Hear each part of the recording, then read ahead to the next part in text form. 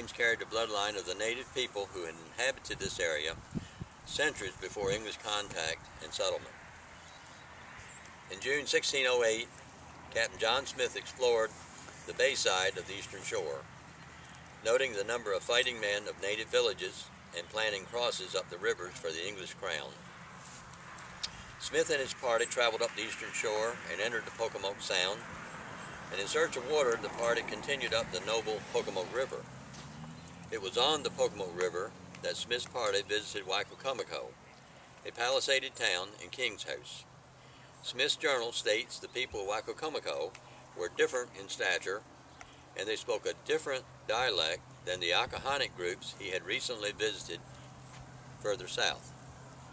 Archival sources, oral accounts, and prevailing lifeways of our endogamous community aid us in our quest to reestablish our history, culture, and traditions. Research conducted by at the Maryland Archives, National Archives, universities, museums, and government agencies has enabled me and my assistants, Mr. Goldsboro is one of my assistants, to document the story of the Pocomokes before contact and through the ensuing centuries. The Pocomokes were a paramountcy consisting of the principal band of the Pocomoke and the Murumsco, Quandaquin, Annemessex, Manokin, Aquinica, Nuswatux, and Ginkatig bands. These names are sometimes indistinguishable from the names of local rivers and places. In geographic terms, the Pocomokes historically inhabited the counties of northern Accomack, Somerset, southern Wicomico, and the western and southern portions of Worcester. Its neighbors were the Onancoks to the south, and the bands of Nanticoke and Massatig to the north. Respected scholars have noted an association between the Pocomokes and native peoples across the Chesapeake Bay. This association was mentioned in a statement by a Piscataway leader, and I believe that was either in the late 1500s, early 1600s when he made that statement. We gather today at the place of our ancestors, where Pocomokes and English struck a bargain of friendship and comity. The colonists and fur traders needed food and shelter, and the Pocomokes sought steel tools and ready-made clothing, such as blankets, called match coats, which would be similar to what I would have on today here.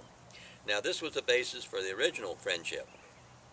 However, larger forces and circumstances soon conflicted with this arrangement, especially the commercial farming of tobacco and salt by the colonists and their importation of human labor from England, Africa, and the West Indies.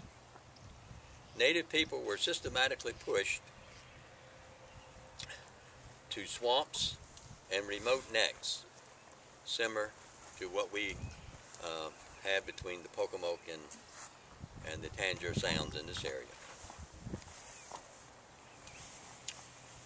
These were areas undesirable for tobacco and salt production, and they left the native people with limited resources for foraging and hunting, and on one account, confiscating from an Annemessex of the Pocomoke the hides he had trapped on patented land. The colonists who sought and held land patents turned a deaf ear to the treaty rights of the native people. There were a series of treaties between the Pocomokes and the province of Maryland. The last treaty, I believe, was in 1742. Unions occurred between native people and colonists and possibly their servants, which accounts for native bloodlines being carried among some local families today who live and make their livelihood as generations before them. However, by 1700, the majority of the Pocomokes congregated at Aquinica. Aquinica is the area between what we now know as Murumsco and going north as far as where the area we call Costin Road, that area. That was all the land that was called Aquinica.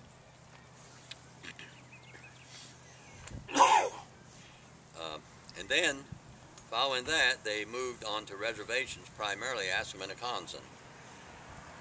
They were soon confronted with the same fate, forcing them to scatter northward, eventually to Pennsylvania, and possibly to New York and Canadian provinces.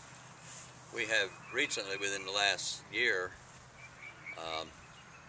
found archival documents of the Pocomokes and the family of William Penn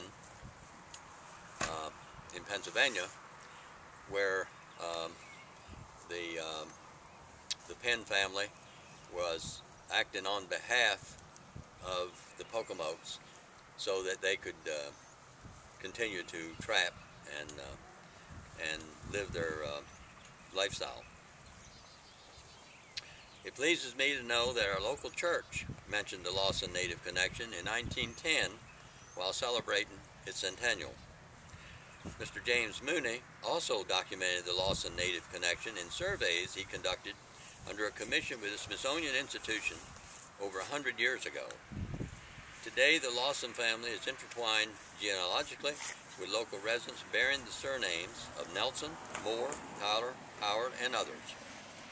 Growing up here, truly the land of plenty, I am reminded of how ordinary it was to head to the landing and dig mannows along the banks of Jenkins Creek, to run to Carol Nelson's store, which was a short distance toward town from here, for candy, soda pop, or cookies, to hear the watermen tell their stories and watch them playing dominoes, to walk the tidal bank toward Low Woods and Eagle Point to hunt ducks, to borrow my cousin William's skiff and a bushel basket to dip crabs, and most of all to enjoy visiting my grandmother's kindred across the creek. Those were good memories. I would be too gracious, however, if I didn't mention that my family was not always treated so kindly by some neighbors. Time erases much, but unfortunately some incidents endure. I won't recite further on this except to note the fact and to say I know firsthand how discrimination hurts and how it damages folks. As I prepared for my talk today, I weighed how I should dress.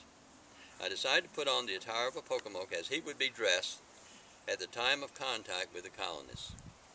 As you can see, I am wearing leather moccasins, fringed leggings, a fringed coat, and an English hat adorned with a feather, and also a match coat. To the purist, my dress may not be a perfect depiction, but it does demonstrate the native reliance upon nature's bounty and the trade with colonists and the fur traders. One last thing I'd like to import is that the Pocomokes were environmentalists, intelligent and spiritual.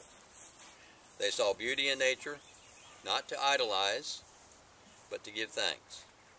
This is often misunderstood as being animalistic or uncivil. Nothing could be further from the truth. Thanks for giving me this opportunity to speak about the Pocomokes. I'll be glad to take questions if you have any.